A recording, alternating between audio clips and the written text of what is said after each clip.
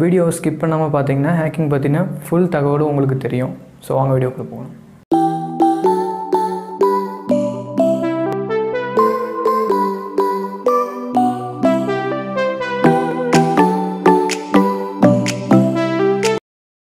ரொம்ப நாளாக வீடியோ போட முடியல. ஸோ அதுக்காக ஒரு பெரிய சாரி சொல்லிக்கிறேன். இடையில சின்ன ப்ராப்ளங்கள்னால வீடியோ சரியாக வரல.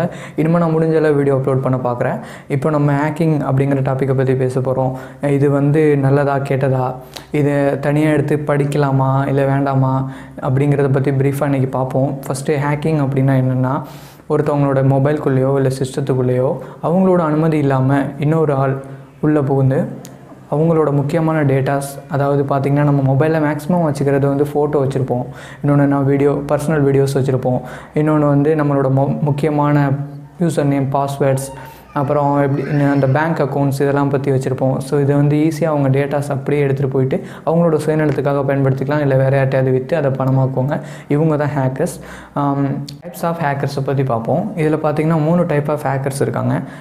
யாருன்னு பார்த்திங்கன்னா black hat hackers, grey hat hackers, white hat hackers.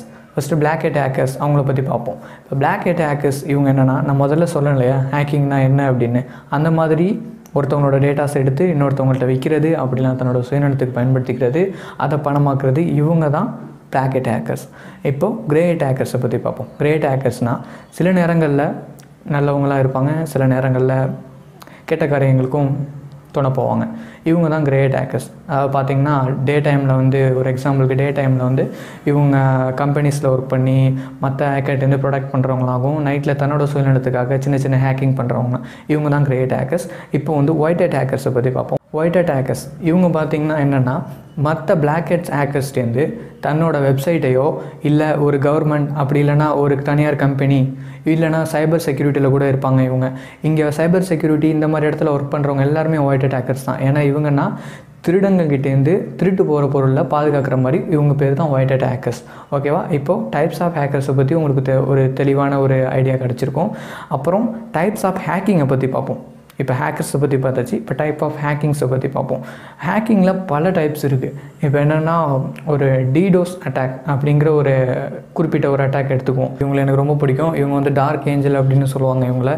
ஏன் அப்படின்னா, மக்களுக்கு எதிரான எந்த ஒரு வெப்சைட்டு எங்கேனாலுமே சரி, சைல்டு ப்ரோனோகிராஃபி இந்த மாதிரி தேவையில்லாத இந்த மாதிரி வெப்சைட்ஸு, இல்லைனா மக்களுக்கு எதிரான ஒரு கவர்மெண்ட்டாக இயங்கிட்டு இருக்கிற வெப்சைட்டு, இதெல்லாம் இவங்க என்ன பண்ணுவாங்கன்னா, குரூப் ஆஃப் ஹேக்கர்ஸ் சேர்ந்து ஒரு லட்சக்கணக்கில் ஒருத்தவங்க சேர்ந்து ஒரு குறிப்பிட்ட ஒரு சர்வரை அட்டாக் பண்ணுவாங்க. இதுதான் டிடோஸ் அப்படின்னு சொல்லுவாங்க. எக்ஸாம்பிளுக்கு பார்த்திங்கன்னா, ஒரு பையனை உட்கார வச்சு ஒரு 10 பேர் 10 விதமான கேள்விகளை ஒரு பையன்கிட்ட கேட்கும்போது அந்த பையன் எப்படி கன்ஃபியூஸ் ஆகி உட்காந்துருப்பானோ அதே மாதிரி தான் அந்த வெப்சைட்டும், அந்த அட்ரஸ் அப்படியே, அந்த வெப்சைட் அட்ரஸ் அப்படியே கிராஷ் ஆகிடும். கிராஷ் ஆகி ஒன்றுமே யூஸ் இல்லாமல் போய்டும். மறுபடியும் இவங்க புதுசாக ஒன்று ஆரம்பித்தா தான் உண்டு. அதனால் இவங்ககிட்டேருந்து கொஞ்சம் ஜாக்கிரதையாகவே எல்லோரும் இருப்பாங்க. அதனால தான் இவங்க எனக்கு ரொம்ப பிடிக்கும். தீய காரியங்களுக்கு துணை போகாமல் அதை தடுக்கிறவங்க தான் இந்த டிடோஸ் அட்டாக்கர்ஸ். இவங்க பண்ணுறது இல்லீகல் அப்படின்னாலுமே இவங்க நல்லதுக்காக தான் அதை பண்ணுறாங்கும்போது எல்லாருமே பாராட்ட வேண்டிய விஷயம். அதனால் இவங்களை எனக்கு ரொம்ப பிடிக்கும். முக்கியமாக ஒரு ஹேக்கர்ஸ் பற்றி சொல்ல மறந்துட்டோம். இவங்க யாருன்னா சூசைட் ஹேக்கர்ஸ்.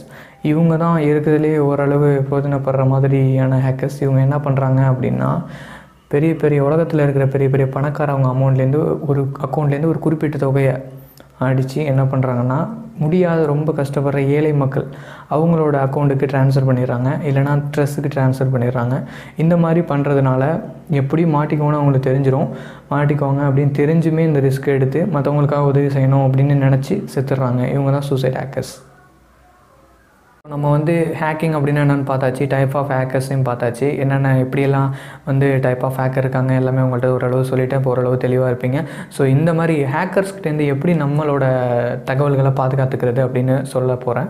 இப்போ ஃபஸ்ட்டு விஷயம் என்னென்னா, நீங்கள் தேவையில்லாமல் வலைதளங்களில் போய் உங்களோட இமெயில் அட்ரஸையும் ஃபோன் நம்பரையும் கொடுக்குறத ஃபஸ்ட்டு தவிர்த்துடுங்க. ஈஸியாக எல்லாருக்குமே கிடச்சிரும். ஒருத்தவங்கள்ட்டேருந்து ஒருத்தவங்க தகவல் பரிமாறுற மாதிரி ஃபுல்லாக உங்கள் நம்பர் போகும். இந்த ட்ரூ காலர்ஸ்லாம் தயவு செஞ்சு யூஸ் பண்ணாதீங்க. ஈஸியாக உங்கள் நம்பர்லாம் மற்றவங்களுக்கு போய்டும். அவங்க என்ன பண்ணுவாங்கன்னா, சிம்பிளாக ஒரு மெசேஜ் தான் தட்டுவாங்க உங்கள் நம்பருக்கு. ஸோ அந்த மெசேஜில் என்ன வரும்னா, உங்களுக்கு 10,000 ரூபா ஆஃபர் வந்திருக்கு, இந்த மொபைலோட விலை ரொம்ப கம்மியாக இருக்குது, இதை வாங்கிக்கோங்க, இந்த மாதிரி உங்களுக்கு 10 லட்ச ரூபா, 1 கோடி ரூபா ஆஃபர் அடிச்சிருக்கு, நீங்கள் உங்கள் அட்ரஸ் அனுப்பிச்சி விடுங்க, நாங்கள் அக்கௌண்ட்டுக்கு அனுப்பிச்சி விட்றோம் அப்படின்னு நீங்கள் ஈஸியாக ஏமாந்துடாதீங்க. இன்னொன்று என்னென்னா, உங்களுக்கு தெரியாமல் உங்கள் இதுக்கு எந்த ஓடிபி வந்தாலும் யாராவது ஃபோன் பண்ணி கேட்டாலுமே தயவு செஞ்சு உங்கள் ஓடிபி எதையுமே ஷேர் பண்ணாதீங்க. பேங்க்லேருந்து யாருமே எதுவுமே கேட்க மாட்டாங்க. இது எல்லா பேங்க்லேயுமே எழுதியிருக்கும். இந்த பேங்க்லேருந்து எந்த ஒரு ஓடிபியும் நாங்கள் கேட்க மாட்டோம், எந்த ஒரு அட்ரஸும் கேட்க மாட்டோம், எது பற்றி எந்த டீட்டெயிலும் உங்கள் அக்கௌண்ட்டு எதை பற்றி நாங்கள் கேட்குறதில்ல அப்படின்னு சொல்லியிருக்காங்க. அதையும் மீறி நிறைய பேர் ஏமாந்துட்டு தான் இருக்காங்க. இன்னும் என்ன பண்ணுறாங்கன்னா, அவங்க ஃபோன் பண்ணோடனே உங்களோட ஏடிஎம் கார்டோட வேலிடேட்டிங் டேட் முடிஞ்சிருச்சு, இப்போ நாங்கள் வந்து உங்கள் ஏடிஎம் கார்டை புதுப்பிக்க போகிறோம், உங்கள் அட்ரஸை கொடுங்க, பழைய ஏடிஎம் நம்பர் கொடுங்க, இதெல்லாம் கேட்க நீங்கள் கொடுத்துட்டே இருக்கீங்க. அவங்க திருப்பியும் உங்கள் மொபைல் நம்பருக்கு அவங்க தெரிஞ்ச இன்ஃபர்மேஷனை வச்சு உங்கள்கிட்ட சும்மா சொல்லுவாங்க, நீங்கள் இந்த பேர் தானே உங்கள் பேர், நீங்கள் ராமசாமி தானே, நீங்கள் பழனி தானே அப்படின்னு சொல்லிவிட்டு உங்கள் இதை நாங்கள் மாற்றுறோம் அப்படின்னோடனே சரி நம்ம பேரை கரெக்டாக சொல்கிறாரு, ஈஸி, எல்லாருக்குமே உங்கள் பேரை கண்டுபிடிக்க ரொம்ப ரொம்ப ஈஸி சொல்லிவிட்டு உடனே வந்து உங்களுக்கு வந்து நாங்கள் ஏடிஎம் கார்டை மாற்றி தரோம், உங்கள் அட்ரஸை கொடுங்க அப்படின்னோடனே நீங்களும் அதை தெரியாமல் என்னென்னு கொடுத்துட்றீங்க. மறுபடியும் அவங்க ஓடிபி அனுப்ப அதையும் கொடுத்துட்டிங்கன்னா உங்கள் அக்கௌண்ட்டே ஹேக் ஆகிடும். இது மாதிரி எந்த ஒரு தகவல்களையும் உங்கள் மொபைல் நம்பரையும் உங்கள் இமெயிலையும் எல்லா இதுலேயும் கொடுக்காதீங்க. அப்படி கொடுக்காமல் இருந்தீங்கன்னா பல ஹேக்கிங்லேருந்து நீங்கள் தடுக்கலாம். இன்னொன்று என்னென்னா, பேக்கப் எடுத்து வச்சுக்கோங்க. உங்களோட டேட்டாஸ் எல்லாத்தையுமே பேக்கப் எடுத்து வச்சுக்கிட்டே இருங்க. ஃபுல் ஹேக்கிங் பற்றியும் ஒரு வீடியோவில் சொல்ல முடியாது. ஸோ மேலோட்டமாக சொல்கிறேன், நீங்கள் புரிஞ்சுக்கோங்க. இந்த மாதிரி பீசிங் அப்படின்னா என்னென்னா பார்த்தீங்கன்னா, உங்களோட ஃபேஸ்புக் பேஜ், இந்த ஒரு வெப்சைட்லாம் இருக்கும்ல, ஒரு ஃபேஸ்புக்னால் அதுக்கு ஒரு இணையதளம் பெருசாக இருக்குது ஃபேஸ்புக்னா. ஸோ அந்த பேஜுக்குள்ளே போய் உங்கள் லாகின் ஐடியும் பாஸ்வேர்டையும் போட்டிங்கன்னா ஓப்பன் ஆகுது. இதான் நம்ம வழக்கமாக பண்ணுறது. நீங்கள் என்ன பண்ணுவீங்கன்னா, அந்த மேலே இருக்கும் தெரியுமா ஒரு அட்ரஸ், httpன்னு போட்டு 2 ஸ்லாஷ் போட்டு facebook.com அப்படின்னு போட்டிருக்கோம்ல, அதை நல்லா செக் பண்ணுங்கள். ஃபேஸ்புக்கு FACக்கு பதிலாக FECன்னு போட்டிருப்பாங்க, அது நமக்கு தெரியாது. இதுதான் ஃபிஷிங்கிறது. அதாவது தூண்டி மாதிரி போடுவாங்க ஃபேஸ்புக்கு. இன்னொன்று பார்த்திங்கன்னா யூடியூபு, இந்த மாதிரி எல்லாத்துக்குமே ஒரு வெப்சைட் இருக்கும் இல்லையா, httpன்னு. அதில் சின்ன ஒரு மிஸ்டேக் இருக்கும், அது உங்களால் கண்டுபிடிக்க முடியாது, சில பேர் கண்டுபிடிப்பாங்க. ஸோ அந்த மாதிரி ஒரு பிளாங்க் பேஜ் ஒன்று ஓப்பன் பண்ணியிருப்பாங்க. அதில் தெரியாதனமாக நீங்கள் போய் உங்களோட மெயில் ஐடியும் பாஸ்வேர்டையும் கொடுப்பீங்க. ஈஸியாக உங்களோட மெயில் ஐடியும் பாஸ்வேர்டும் அவங்களோட வெப்சைட்டில் ஸ்டோர் ஆகிடும், நீங்கள் மாட்டிக்குவீங்க.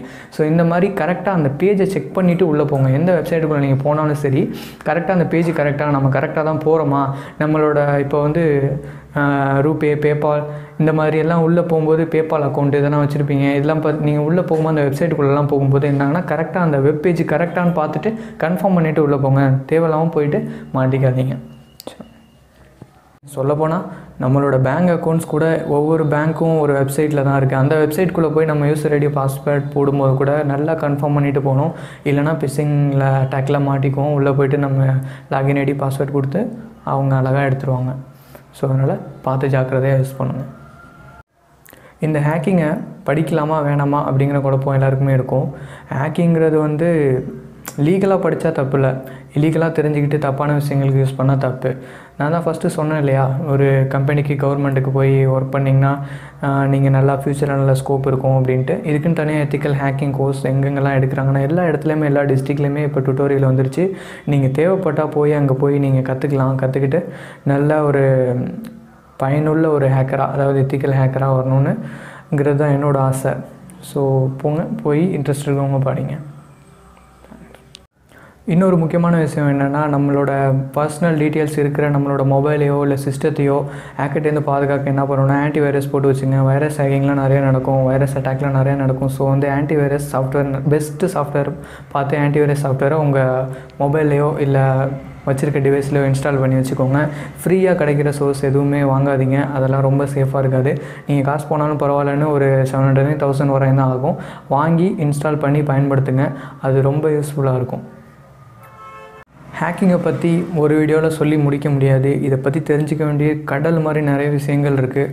ஸோ நம்ம நெக்ஸ்ட் வீடியோவில் ஒரு நல்ல அப்டேட்டோடு வந்து உங்களை பார்க்குறேன். ஸோ வீடியோ உங்களுக்கு பிடிச்சிருந்தா லைக் பண்ணுங்கள், ஷேர் பண்ணுங்கள், முக்கியமாக நம்ம சேனலுக்கு சப்ஸ்கிரைப் பண்ணுங்கள். So bye.